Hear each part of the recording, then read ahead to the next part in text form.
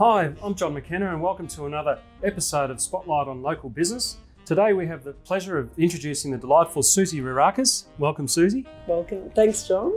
Susie is the owner of Philhellene restaurant here in Moonee Ponds, and what a great restaurant it is, Susie. And please, first let's start with a bit of background on how it all kicked off. Yeah, well, we decided 25 years ago after a trip in Greece to open up a restaurant which just replicated our parents' cooking, because we felt there was a need for it in the market rather than just, dips and souvlaki's. Yeah. And we, introduced rabbit stew and, lamb and artichoke and just provincial cuisine, especially from Crete.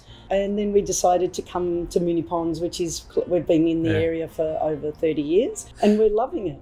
Well, I must admit, I've loved coming here many times, probably too many times, but I do enjoy your food. And I think the key to it is your mum and your mother-in-law work in the kitchen. Is that? Absolutely, yeah. It's a real family business. They're still going strong after this, all these years, so 75 and 80. And not even COVID can keep them away.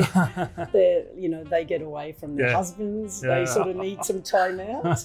And we're really blessed to have them. And we're very, very lucky. You just touched on COVID. How has it been through COVID? It was very challenging. We all did what we had to.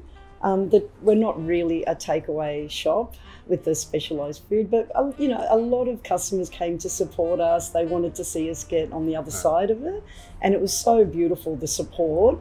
And since the restrictions, we're doing the right thing and we've got 2 sections, so we're quite lucky.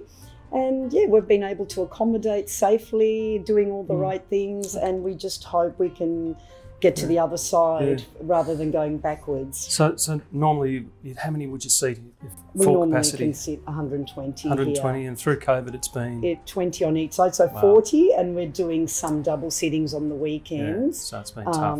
That was it. Yeah, it's been tough for you. Yeah. Your food here is traditional Greek. I love the zucchini flowers, the stuffed zucchini flowers. Do you have a favourite on the dish, on the menu?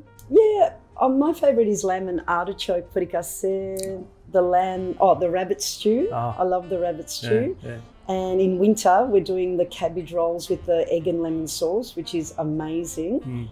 But even the little cheese galitsunia, which are the Cretan cheese and mint pies. Oh, those sound fantastic. We do we pick our own wild weeds. We've got a community garden down at Essendon Community Garden. Well, moving forward, I hope it gets better for you, Susan. And we certainly you. love your restaurant and hope that it thrives on for many years to come. Thank you. Thanks for being a part of our Spotlight on Local Business today. Thanks for all the support, and thank you to all the locals that have been supporting us and the other restaurants in the area to keep them going. Really appreciate that. No worries. Thanks, Susie. Thank you, John.